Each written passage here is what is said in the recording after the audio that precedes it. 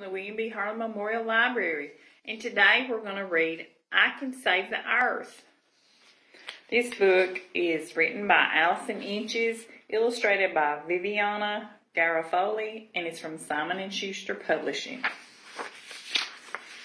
Max the little monster liked to fling candy wrappers. He left a trail of trash wherever he went. "Whee!" said Max. Max the little monster did not like to give away his old toys, even when he'd outgrew them. "Mine," cried Max.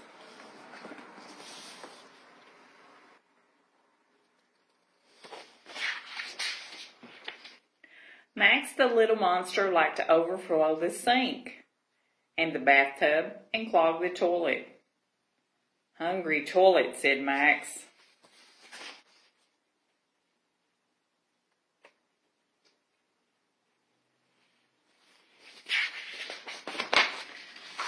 Max the little monster left the lights on and blared the TV, even when he wasn't in the room. "No big whoop," said Max. Then one night, in the middle of his favorite program, something unexpected happened.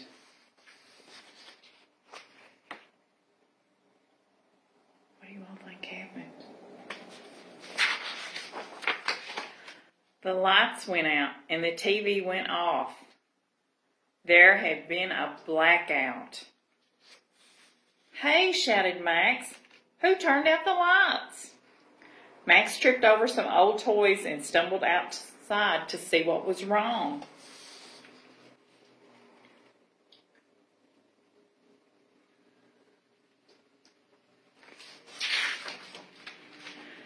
Max looked around. He saw a full moon as it shone brightly on the colorful spring flowers. He heard the crickets chirp and an owl hoot. He even saw a shooting star as it twinkled across the night sky. "Wow," said Max, "this is so beautiful." When the lights came back on, Max the little monster felt something new. He began to notice things he hadn't noticed before.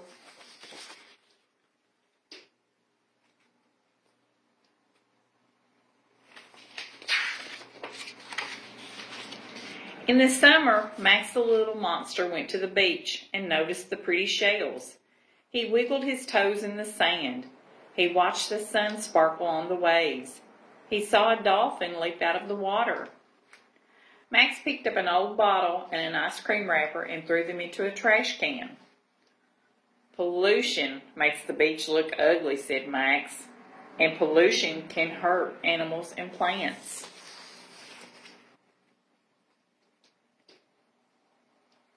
Do you all pick up trash whenever you find it and put it in the trash can?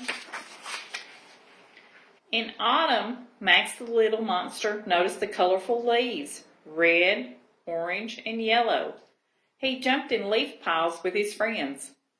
"Leaves are so pretty and more fun to play in than watching TV," cried Max. After they jumped in the leaves, Max the little monster didn't want to leave a mess, so he composted the leaves. "Rotten leaves help the dirt grow happy flowers," said Max.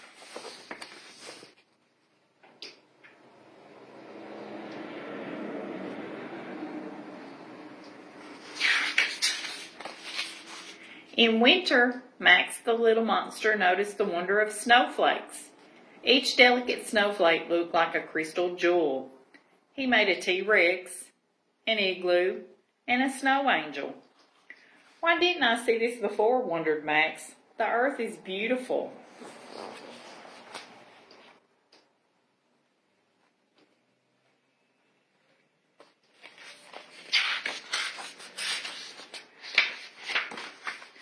Now, Max the little monster never wastes water.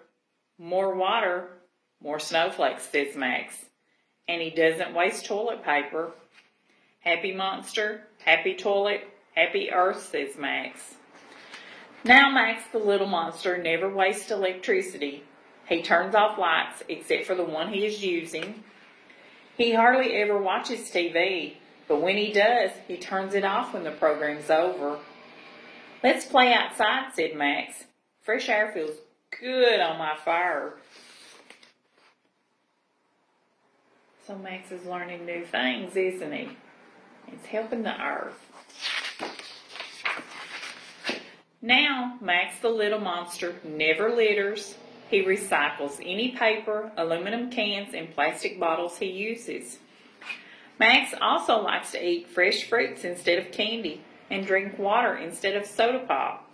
Tasty, says Max, and he always throws his trash away in the right bin. Max the little monster even has yard sales where he sells all his old toys. Max also trades his toys with his friends. Wow, said Max.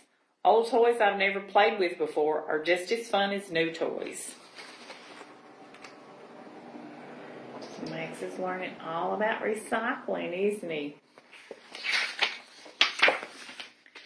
Now Max the little monster loves the earth. He reduces the amount of water and energy he uses. He finds ways to reuse as many things as he can, and he recycles his trash. Sometimes he even hugs trees. Max the little monster is now called Max the little green monster. You can be a little green monster too and help save the earth.